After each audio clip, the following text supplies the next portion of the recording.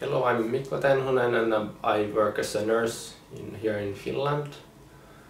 And I want to tell about my experience on the Pfizer vaccine.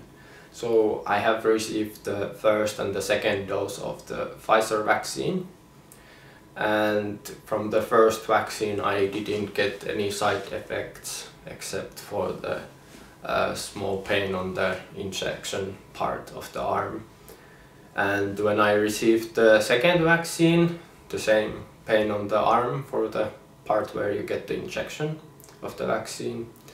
And later during the day, when I received the second vaccine, I got fever during the night time, and I still had these temperature changes during the next day of the vaccine, which disappeared after I received these symptoms in the next day. So it was very small amount of time, these small side effects.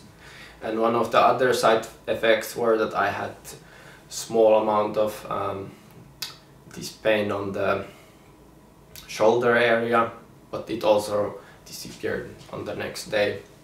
And I would say these were the only side effects I got from the Pfizer vaccine. So I have been now living 2 weeks after the second vaccine, and I haven't had any problems or any health problems with the vaccine, and I feel completely normal. I'm doing my daily stuff and I don't have any problems from the vaccine. I feel normal and healthy.